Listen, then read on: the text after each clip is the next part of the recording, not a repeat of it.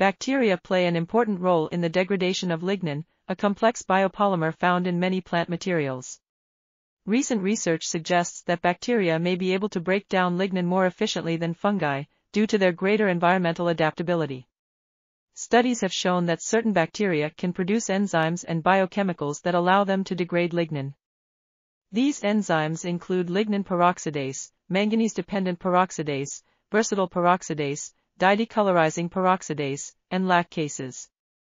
Additionally, several bacterial species have been identified from diverse environments, including plants, soil, wood, and the human gut.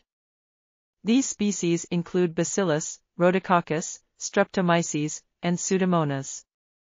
The current state of knowledge regarding the degradation of lignin from the pulp and paper manufacturing industry is summarized. This article was authored by Dijana, Grgas, Matea, Rukavina, Drago, Bešlo, and others. We are RTCLTV, links in the description below.